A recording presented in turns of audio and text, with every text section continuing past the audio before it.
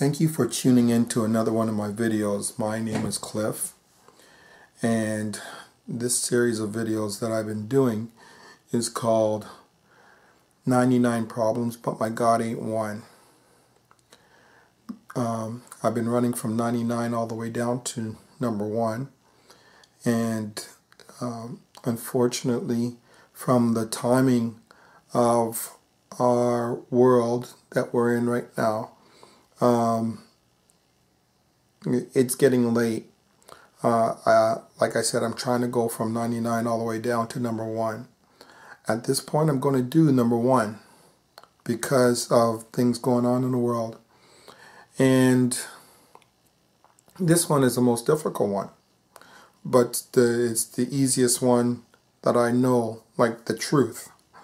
The number 1 issue in the world is God. God Almighty Himself. I wouldn't say it's the number 1 problem. It's number 1 problem relates to Him, but He's not the problem. It's us, our relationship with Him. But this is about God, and I'm going to say as frankly about God, who He is, from His teachings to me through Himself, my pastor at GKM, that's Global Kingdom Ministries, and the prophet T.B. Joshua. Most of my learnings or my education comes from him, who the Lord guided me to through the power of the Holy Spirit. God is the beginning, and He will be the end. He gave us everything. Everything we have comes from Him.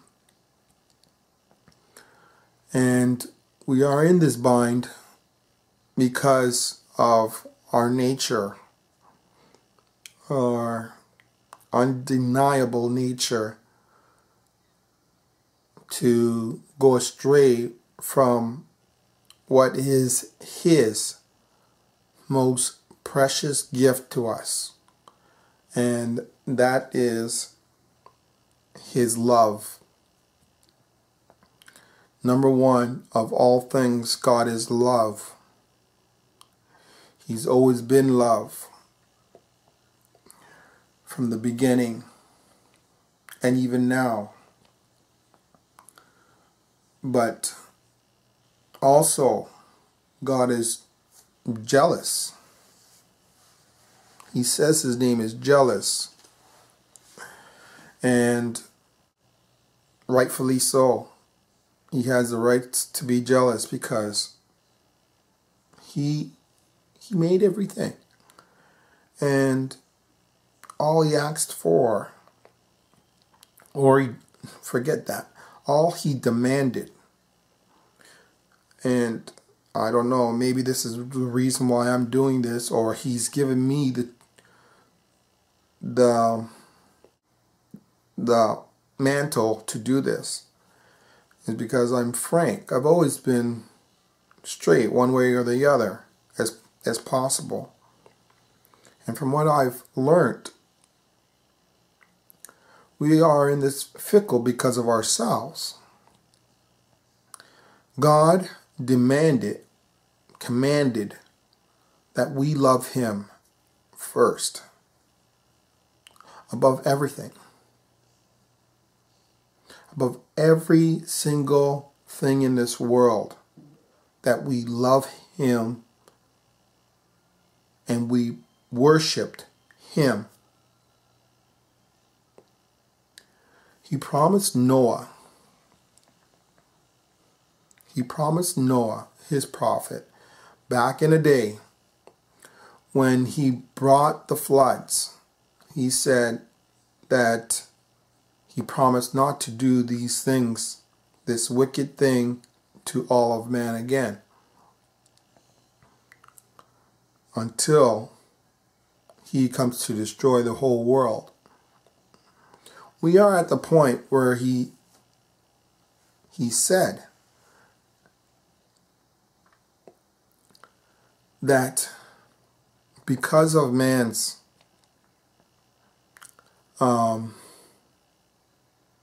lack of love towards him, he will destroy. He will make a judgment against all man. And because of our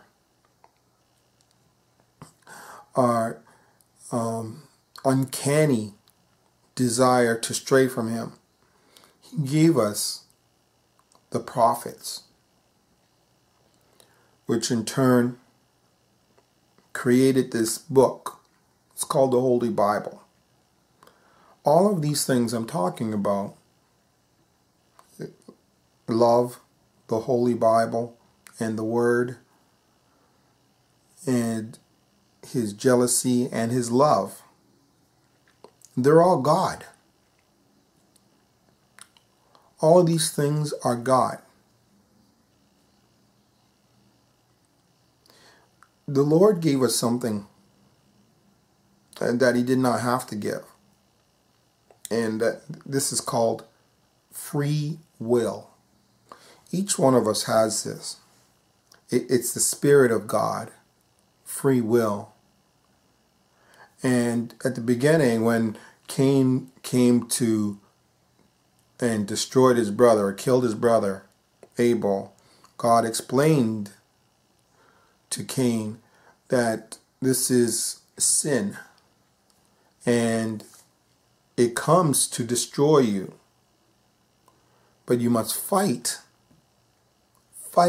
against sin so it doesn't control you or have you. Ever since Eve and Adam ate from the apple, we have been fighting sin.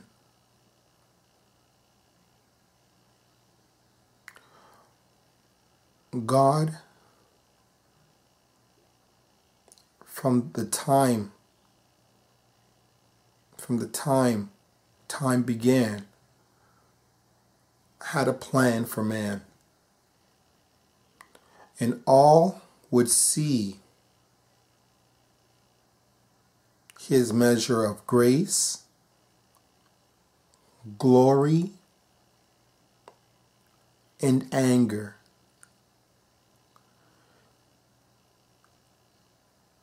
We are at the time where we're going to see all these things measured in one. God is love to those that can see and feel. When I say God is love, you should feel it. Those that cannot feel it have been adopted. And they've been adopted by the enemy. I'm not going to even say his name in this video. He doesn't have the right to have his name said. The Lord God, Jesus Christ, was sent here because everyone was being deceived.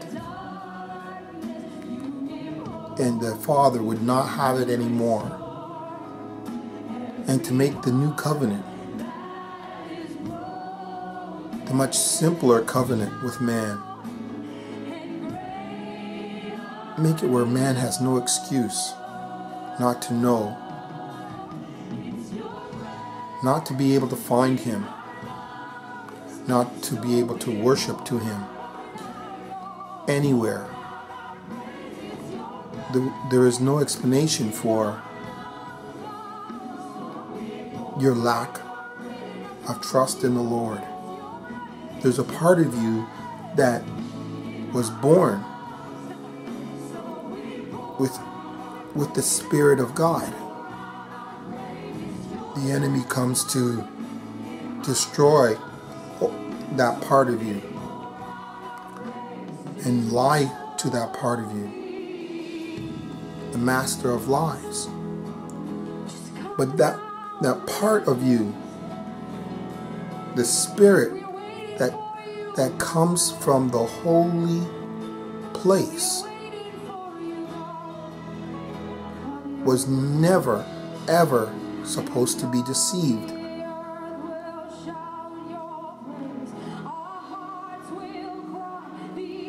And would not be deceived if you went to look for Christ. If we all kneeled and looked for Christ, He would be there. Now in this time, the Bible, the holy book, explains that the Lord Jesus is coming back for a second time at some point. This is the time of judgment.